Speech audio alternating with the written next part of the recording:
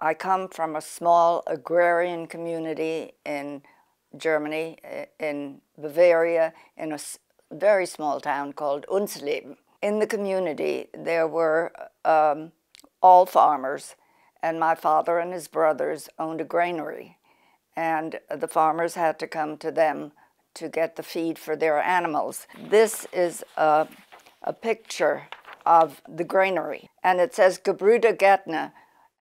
This is my father, my grandmother, my Uncle Ludwig, who is deceased, Uncle Otto, who lives in South Africa, Tante Fanny, deceased, and Tante Hilde, who was Ludwig's wife.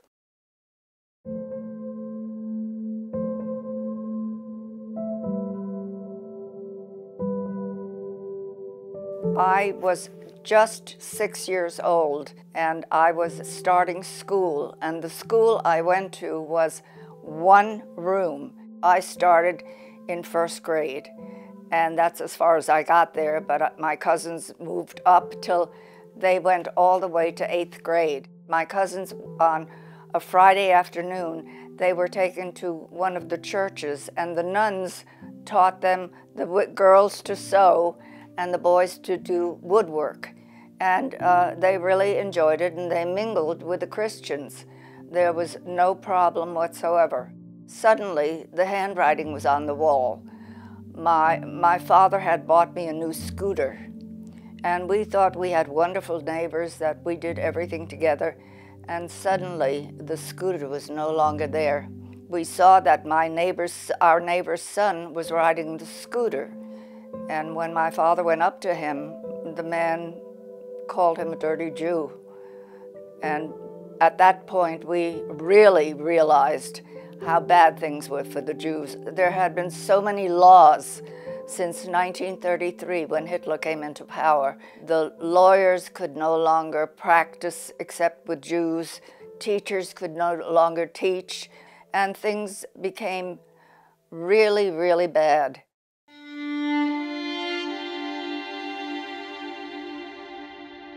The night of broken glass, my grandmother and I were sleeping in the same room, and my grandmother was under the window, and they broke the windows, and her legs got cut. They dragged my father and all the Jewish men to Dachau. Dachau was the nearest concentration camp, and one uncle hanged himself in the loft of the barn. He just couldn't cope with it. We had no idea if we would ever see my father again, and Dachau was filled with Jewish men in all the neighborhoods, all the towns.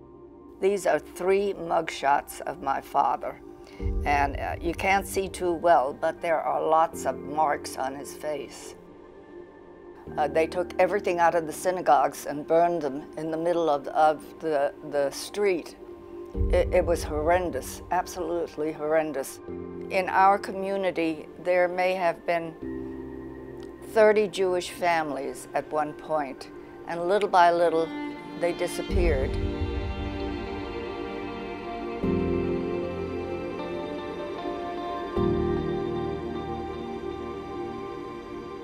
My father had put in for a visa to leave the country, and that was the only way you could leave the country, unless you found a way through the mountains, and we lived near the Bavarian Alps. So some people before us escaped through the Bavarian Alps, but my Uncle Max tried to help us as much as possible, and we got a visa to leave the country. Only the clothes that we wore were what we were able to take. And we found our way to Hamburg. And in Hamburg, there was a ship called the Orinoco. And the Orinoco had room for the people at the bottom of the ship.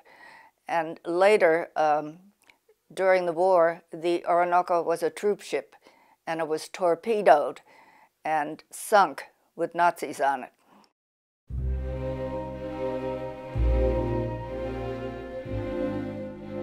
We took the Orinoco and we got into Cuba. We left at the end of 1938, and the Jewish services in Cuba were most helpful. They were wonderful. Cuba at that time had the very rich and the very poor. And there were about 10 of us. There were 3 families that wound up in Cuba. And none of my cousins did. They left a little bit earlier than we did. Nobody could work. You couldn't earn any money. And so the Jewish services in Cuba were wonderful. They really did so much to keep us alive.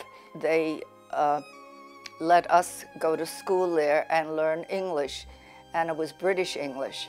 I don't know how it happened, but my parents became domestics for a very wealthy family. They could earn no money whatsoever, but they were allowed to get food.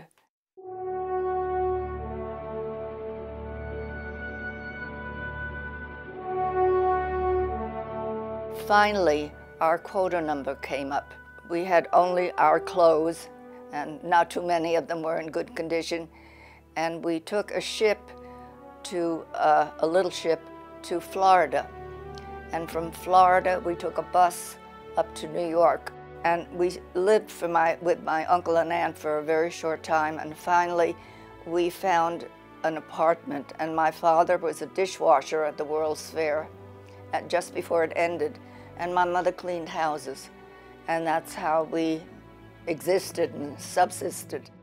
The youngsters were not very kind to me. I remember being beaten up several times on the way to and from school, and I hated to go to school because I knew what was going to happen.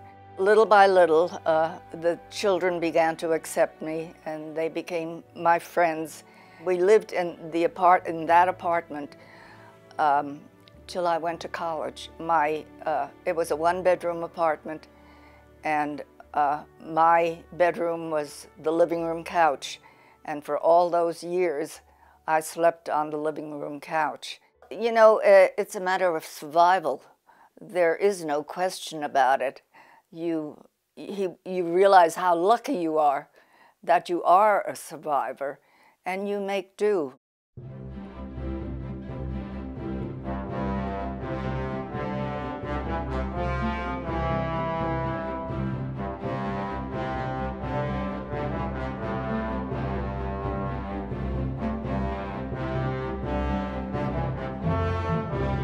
There were 20-some odd of us who went back to Unsleben.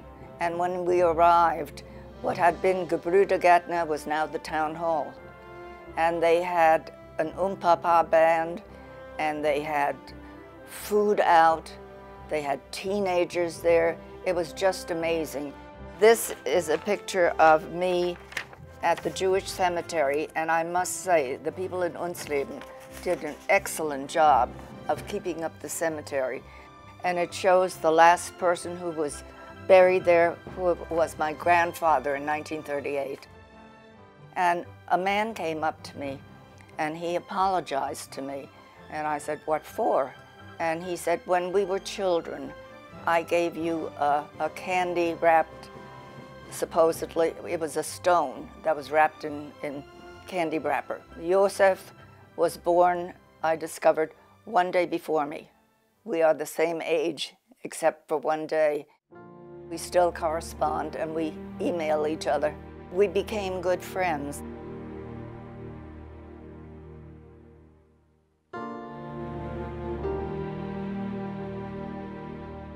There is evil, great evil. We are seeing it here now in the United States. And I'm just aghast that, first of all, anti-Semitism is rising. There's been all kinds of evil, but I think it's important for youngsters to learn about the evil that can happen and to work against it. And I'm just delighted that it's part of the Tennessee curriculum now. It needs to be. Never forget. And the older we get, the more we drop out. And it's something that must be told.